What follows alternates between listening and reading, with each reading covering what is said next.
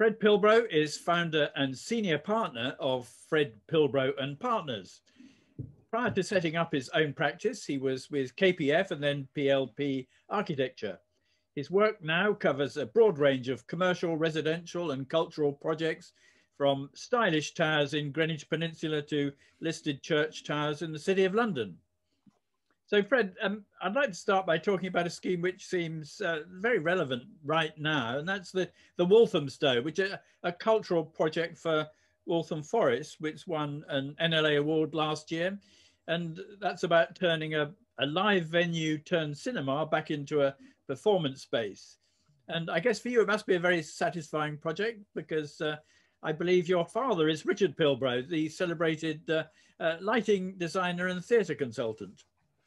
That's right, Peter. Richard's a theatre consultant, was a lighting designer, and I guess we have a little bit of theatricality flowing in the family veins. I used to be myself a lighting and set designer, worked in the National Royal Court before I trained to be an architect. So the Walthamstow project's a very important one for the office. We've invested a lot in it. There was about 3 years in the wilderness where we were working with Mark Godfrey of Soho Theatre, looking at this extraordinary building. So it's 1929. It was the second Granada cinema, 2,700 seats. And Mark had campaigned tirelessly to bring it back into use as a live performance venue. And we've been working on this concept of a 1,000-seat centre for principally comedy. That's what Soho does. And they're going to make really what will be the new National Centre for Comedy. But there was no money. And so for about 3 years, we looked at all the available grants and how we perhaps could do enabling development as part of the scheme. And came up with, I think, a beautiful proposal for the interior of the building, but a big shortfall in cash needed to refurbish it. And Waltham Forest, Martin Essam at Waltham Forest stepped in and said they thought the building could be strategic for the borough's aspiration for cultural regeneration. And so they've put the money in, we're on site, and we should open for Panto 2022. Fantastic. Well, I look forward to that. But you're also working on a number of tall buildings with large residential schemes, as I mentioned, in the Greenwich Peninsula, and some more in Chelsea. Can you tell me about those? Well, I think tall buildings I'm very ambiguous about. I remember Renzo talking at the Shard inquiry, Peter, and he said, I hate tall buildings. They are assertive and they're aggressive and they're often creating bleak conditions at their base. And so I think we approach them with great care. And I think now we hopefully have more tools and experience about how they can contribute positively to their setting. And when we do tall buildings, and they're not appropriate in every location, we're looking very carefully at how they can be part of an integral and coherent public realm. So I think to take the Greenwich project, which was really the first one we did when we set up the studio, we were very fortunate to win the competition. It's essentially a low-rise, ground plus 6-story, well-defined street wall proposition where the tall building is the exception. It's used to mark the route down from the O2 to a new urban square we create and connections to the river. So I think they're there in a sort of supporting role, well designed and in the right place. I think they can allow you to increase density, to create more open space. But as I said, I think we're skeptical of them as objects. I think they need to be good and supporting. But you say you're skeptical about them, and one of the reasons for a lot of people's skepticism is about their sustainability. But your edge building at London Bridge sets new standards around that. How are you doing that? So you mentioned introducing me that I was a partner at KPF, and I have a long-standing interest in tall building design and the contribution tall buildings can make for both sustainability and the quality of the workplace. And at KPF, I designed the Heron Tower in the City of London. And our interest there was about moving away from a tall building as a repetitive series of identical floors to connections that we might make between adjacent floors. So we carved a series of 3-story north-facing atria that bring great daylight to the interior of the floor plate, and they allow tenants to connect from floor to floor.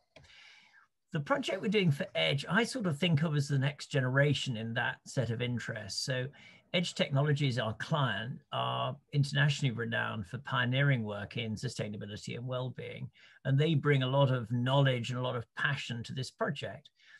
What we've delivered together is what will be London's first multi-tenant building to achieve BREEAM Outstanding and WELL Platinum.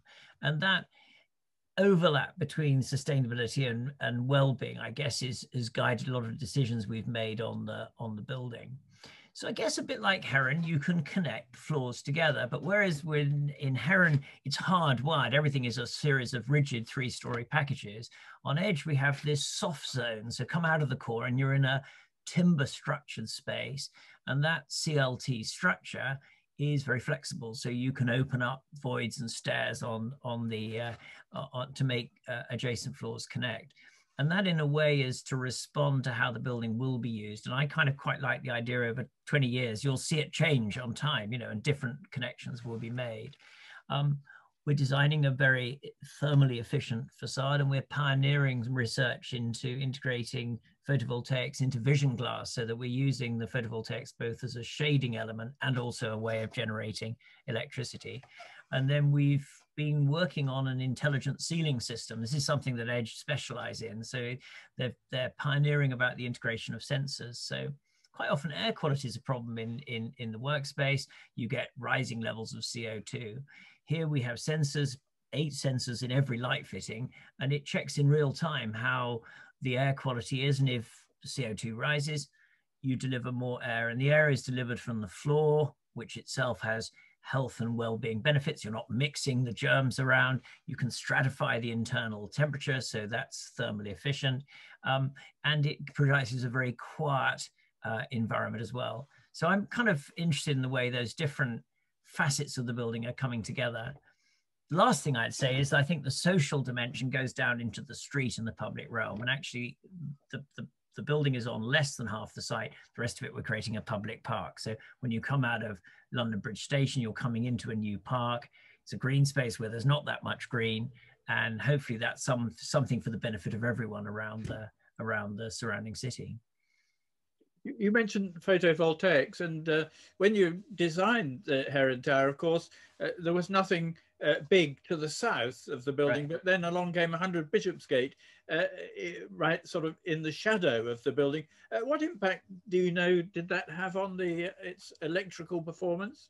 It was yeah, difficult. I mean, I think oddly enough, Heron was pioneering in a number of ways. Again, it was probably the first multi-tenant tall building. There'd been before that Tower 42 and Swiss 3, but when we did Heron, it was really the first one that was designed for multiple occupancy. And I think Peter Rees at the city encouraged us to go further, and the building was about 40% less energy usage than, for example, previous tall buildings in the city. The photovoltaics performed a function of generating power and also shading the core on the south elevation. And you're absolutely right. When Allies and Morrison built the building on the other side of London Wall, the payback, which was already pretty long, wasn't ever, I think, it's never going to pay back the capital cost. Interestingly, I did 150 Bishopsgate, which is the hotel on the other side of Houndsditch, when I was a partner at PLP. And there we had a much less dramatic sustainability idea, which was to take the waste heat from Heron via 2 pipes under Houndsditch and feed it into the hotel.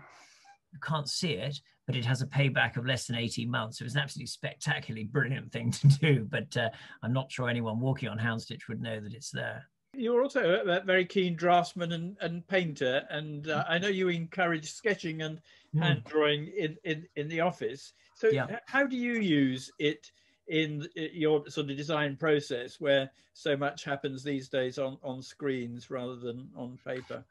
Well, I've got to say, one of the most painful aspects of lockdown, Peter, is back to that we've had to postpone our life drawing sessions that we have on a Thursday. And I'm sure I've inveigled you to come and join us there.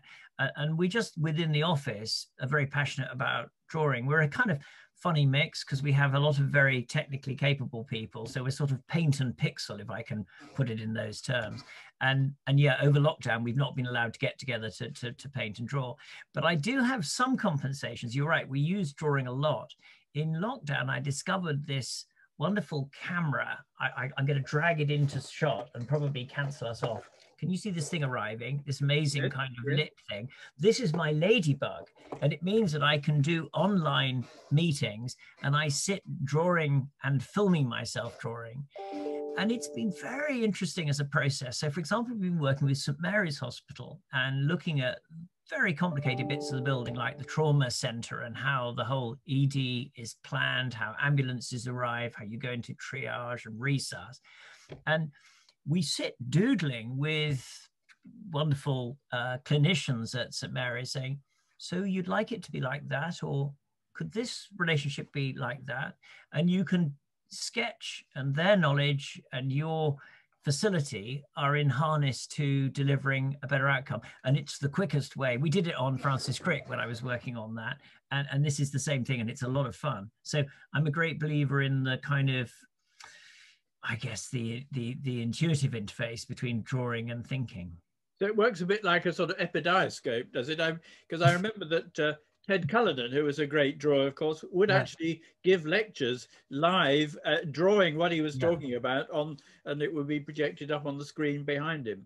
Yeah, no, we do. I mean, I think we do that a lot, and that process of conveying an idea and getting it wrong as well. I mean, I think a big part of design is making mistakes and actually saying, could it be that? And somehow if it's a drawing, it's more forgiving, that you can put an idea out there. Perhaps it's going to be shot down, but you can float it as an idea. And that I think is helpful. And of course, the obvious benefit of a drawing over a computer rendering is you can talk about what you want to talk about, the idea, rather than necessarily get distracted by all of the other ephemeral detail. It's a kind of dialogue, and we do use computers and we love them too, but there's a time where it's precise, that it gets you to the very heart of the idea.